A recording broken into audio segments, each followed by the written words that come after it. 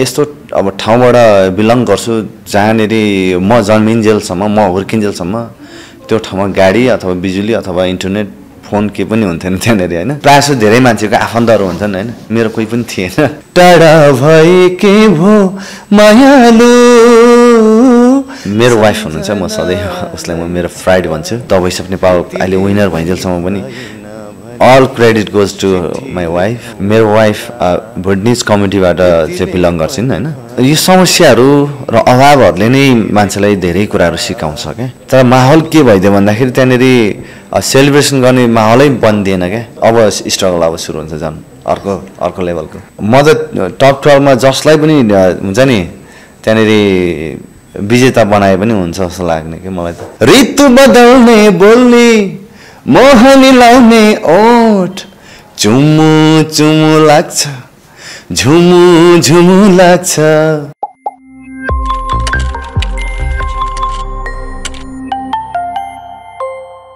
नमस्ते इन्टर नेपाल हेर्दै हुनुहुन्छ तपाईको साथमा छु निशा र इन्टर नेपालमा आज हामीसँग चाहिँ विजेता गेस्ट हुनुहुन्छ भन्दा पनि फरक नपर्ला यदि गीत संगीतमा तपाईलाई रुचि छ अझ विशेष गरी नेपालको कन्टेक्स्टमा हेर्ने भने चाहिँ यो रियालिटी शोलाई चाहिँ एकदम विशेष गरी दर्शक श्रोताहरूले एकदम मन पराइदिए पनि आउनु भएको छ भोइस अफ नेपाल सिजन 5 को विजेता आज हामीसँग हुनुहुन्छ बिनोद राई जी फर्स्ट अफ अल त तपाईलाई कंग्रेचुलेसन्स र वेलकम पनि थ्यांक यू सो मच जस्तै प्राय जस्तो नि विजेताहरूलाई चाहिँ एउटा जित हासिल गरिसकेपछि सफलता हासिल गरिसकेपछि त्यो अनुभव सुनिन्छ के हैन तर त्यो जितको पछाडीको संघर्षहरू दुःखहरू हैन कति धेरै कष्टहरू हुन्छ नि त हैन त्यो चाहिँ एकदमै कमै सोधिन्छ पनि होला सायद हैन र आफैले पनि एकदमै कमै भनिन्छ पनि होला हैन यो जितको पछाडीको संघर्ष यसो सम्झिनु पर्दा चाहिँ के संघर्षबाट पार गरेर चाहिँ आज भोइस अफ नेपाल सिजन 5 को विजेता हुन पुग्नु भयो त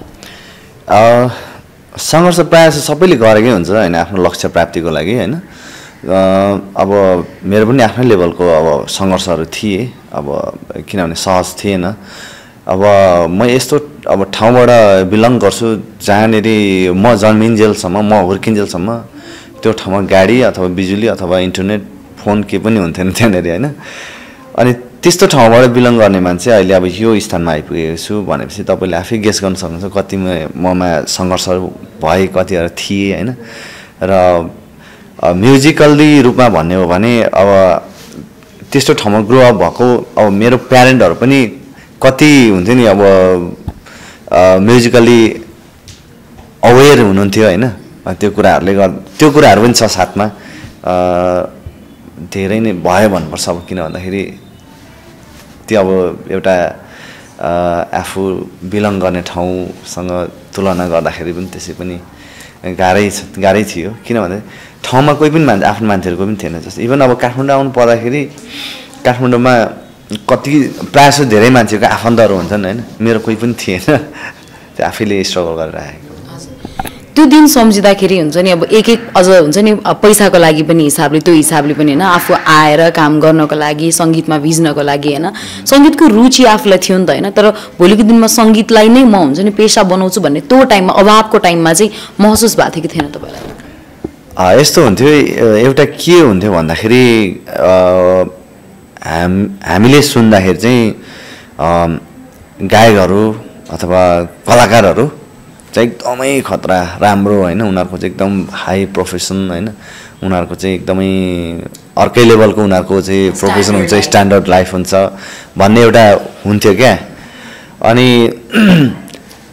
सानैबाट अब गीत गाउने रुचि अनि म एउटा एल्बम चाहिँ गर्छु म भविष्यमा भन्ने सानैदेखि मेरो चाहना अनि अब त्यही चाहनाहरुले गर्दाखेरि नै अब संगीतमा बढी आफू होमिए भनौं न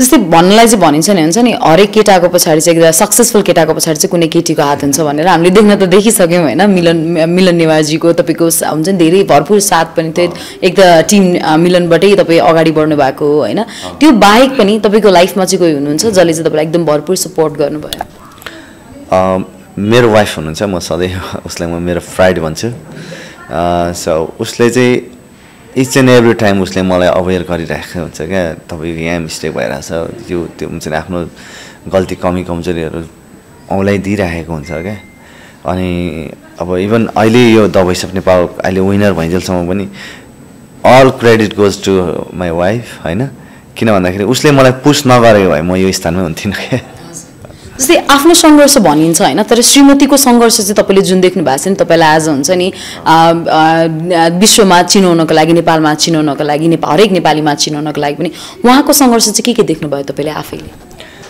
उसको त मेरोभन्दा डेन्जर छ नि उसको त सङ्घर्ष। मेरो वाइफ भुटनिज कम्युनिटीबाट चाहिँ बिलङ गर्छिन् होइन। उनी नेपालमै हुँदाखेरि पनि उनीहरूले धेरै नै सङ्घर्षहरू गर्नु परेको थियो। त्यो उनीहरूले भन्दाखेरि, उनीहरूको त्यो स्टोरी सुन्दाखेरि आफूलाई जिरिङ सिरिङ हुने खालको हुन्छ होइन। अब त्यो उनीहरूले त्यो नेक्स्ट लेभलको, उनीहरूको अर्कै लेभलको, हाम्रो भन्दा पनि अर्कै लेभलको उनीहरूको सङ्घर्ष थियो। अनि त्यहाँबाट अब फेरि तेस्रो देश पुनर्स्थापना भन्छ होइन, त्यहाँ त्यसरी भएर जाँदाखेरि पनि उनीहरूले अब नयाँ देशमा होइन उसले भोग्नु परेको एउटा हुन्छ नि हरेक कुरा, अब भाषाको कुराहरू थिए होइन, जबको कुराहरू थिए, हरेक कुराको त्यो स्ट्रगलहरू क्या।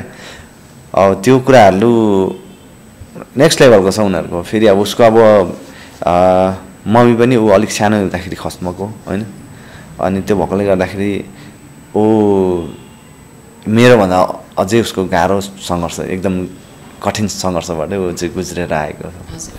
यो हरेक सङ्घर्षको बिचमा एउटा सफलता आइसक्दाखेरि चाहिँ हुन्छ नि, त्यो कुराले चाहिँ कतिको आफूलाई बलियो बनाउँदो रहेछ, मानसिक रूपमा पनि, इमोसनली पनि होइन, कतिको स्ट्रङ बनाउने रहेछ यो कुरा? वास्तवमा यो समस्याहरू र अभावहरूले नै मान्छेलाई धेरै कुराहरू सिकाउँछ क्या। म चाहिँ त्यो अनुभूति गर्छु। यो अभाव भएन भने मान्छेलाई सफलता मिल्दैन क्या होइन। अहिले संसारका जति पनि मान्छेहरू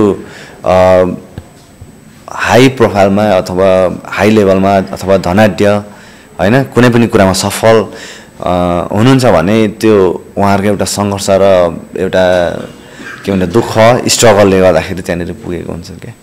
सो म चाहिँ अब योलाई कसरी लिने म चाहिँ एकदम पोजिटिभ वेमा लिन्छु। जब तपाईँले फिनालेमा त्यो ट्रफी उचाल्नु भयो नि होइन, फर्स्टमा चाहिँ हुन्छ नि कसलाई यो कुरा व्यक्त गरौँ, कसलाई सेयर गरौँ जस्तो भएको थियो त्यो समयमा? आफ्नो खुसी। अब त्यहाँनिर म मेरो फ्यामिलीहरू आउनुभएको थियो, अनि इभन मेरो 93 इयर्स ओल्डका मेरो ग्रान्डपा आउनुभएको थियो।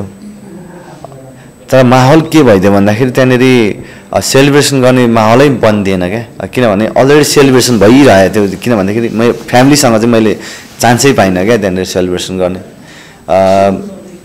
सो त्यस पछाडि ठ्याक्कै मेरो मेरो फ्यामिलीसँग त त्यहाँनिर भएन। तर म मेरो आफ्नो वाइफलाई म फोन गरेर म एकचोटि के अरे म देखाउँछु ट्रफीसहित भनेर मैले फोन भिडियो कल गरेर देखाएँ उसलाई।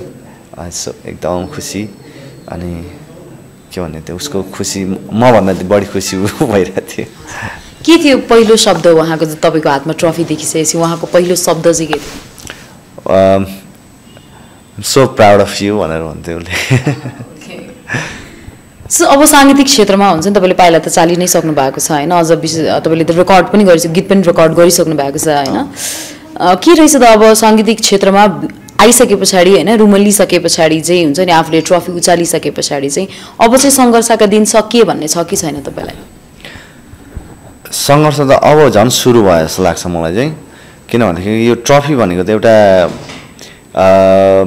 के भन्दा सुरुवात हो जस्तो लाग्छ मलाई होइन। अनि जनताले मलाई एउटा जिम्मेवारी दिनुभएको जस्तो लाग्छ। सो यो जिम्मेवारी अब चाहिँ सुरु भयो भन्ने एउटा अनुभूति भइरहेको छ। सो अब स्ट्रगल अब सुरु हुन्छ झन् अर्को लेभलको। जस्तै दर्शक श्रोताहरूले चाहिँ हजुरलाई डिजर्भिङ देख्नु भयो र तपाईँलाई विनर पनि बनाउनु भयो होइन। तपाईँलाई चाहिँ हुन्छ नि तपाईँ बाहेक चाहिँ अरू चाहिँ को चाहिँ सिङ्गर चाहिँ एकदम डिजर्भिङ हुनुहुन्थ्यो जस्तो लाग्छ तपाईँलाई?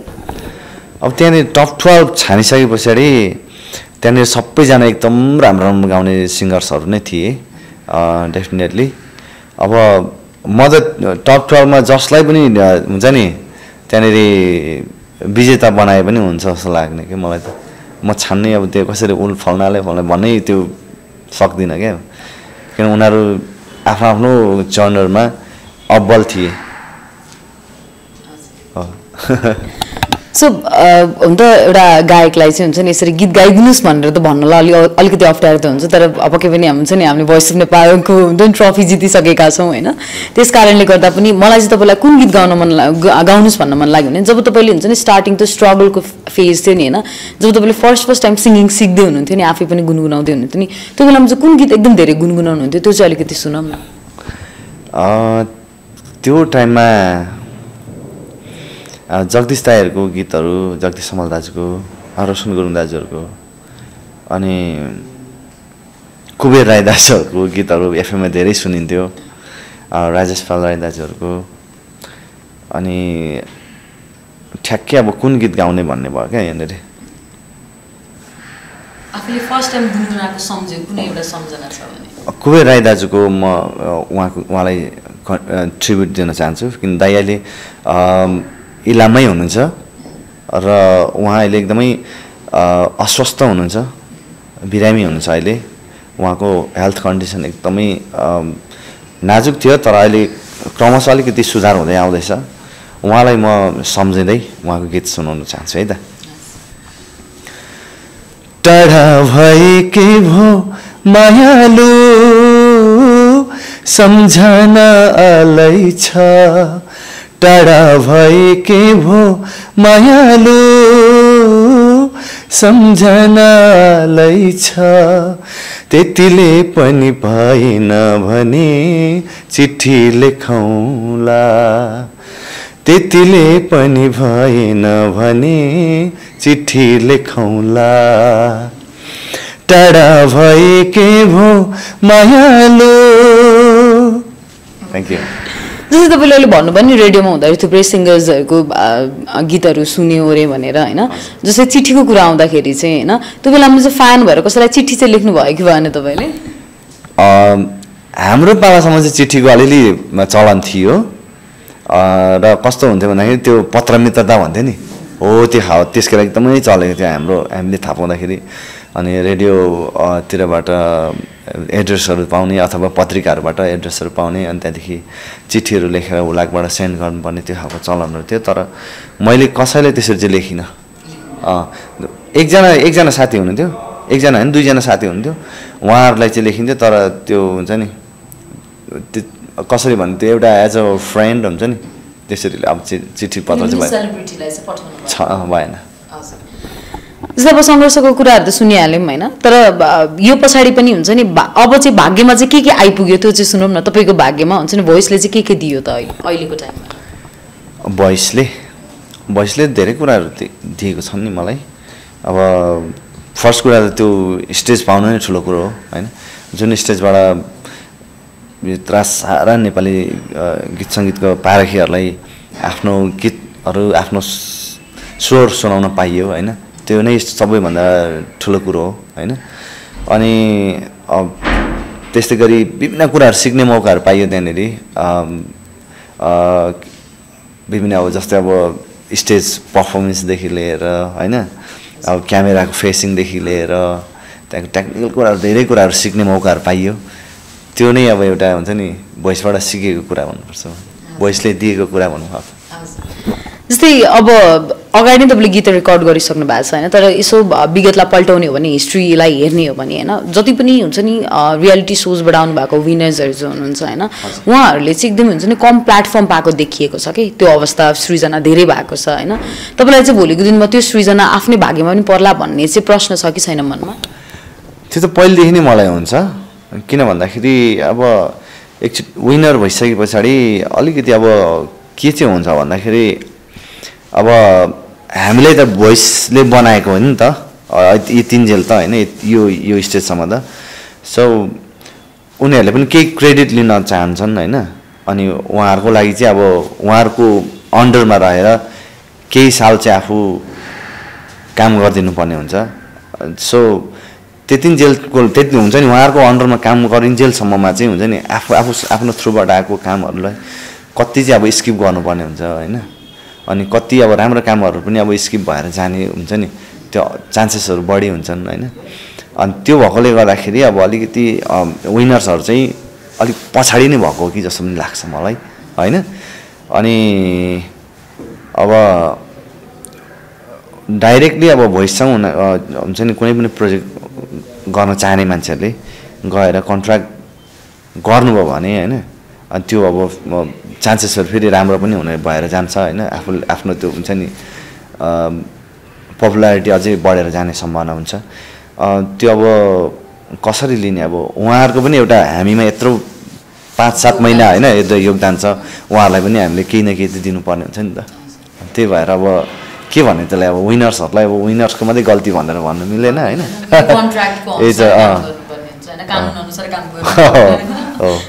थ्याङ्क यू सो मच तपाईँको टाइम र प्रेजेन्सको लागि होइन जहाँ जाँदै हामी गीत पनि सुन्छौँ तर त्योभन्दा अगाडि चाहिँ होइन तपाईँको आफ्नो कुनै फेभरेट गीत सुनौँला त्योभन्दा अगाडि चाहिँ दर्शकहरूलाई के भन्न चाहनुहुन्छ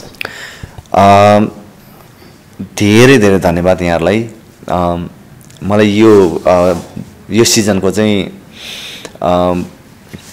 क्यापेबल ठानेर चाहिँ मलाई होइन विनर बनाइदिनु भयो सो मच थ्याङ्क यू अनि जति पनि देश तथा विदेशमा रहेर मलाई भोट गरिदिनु भयो भोट नगरेर आफूलाई हुन्छ नि सपोर्ट गरेर हुन्छ नि मलाई एउटा हुन्छ नि सपोर्ट मलाई एउटा हौसला मिल्यो होइन त्यसो गरिदिनु भयो अथवा विभिन्न सामाजिक सञ्जालमा तपाईँहरूले पोस्ट गरिदिनु भयो अथवा कमेन्ट गरिदिनु भयो गरेर मलाई एउटा हुन्छ नि मोरल्ली एउटा चाहिँ सपोर्ट भयो क्या त्यसले सो त्यसको लागि धेरै धेरै धन्यवाद यहाँहरूलाई र अब भावी दिनमा यहाँहरूको लागि नयाँ नयाँ गीतहरू दिएर त्यो तपाईँले ल्याउनु भएको ऋणको गुण तिर्न चाहन्छु म थ्याङ्क यू सो मच हाम्रो कोचसँग एउटा गीत छ म त्यो गीत म सुनाउँछु है त चञ्चल बिजुली आँखा सुनकेस राते केस ऋतु बदल्ने बोली मोहनी लाउने ओठ चञ्चल बिजुली आँखा सुनकेस राते केस ऋतु बदल्ने बोली मोहनी लाउने ओठ चुमु चुमु लाग्छ झुमु झुमु लाग्छ चुमु चुमु लाग्छ झुमु झुमु लाग्छ ओ हो ओ हो ओ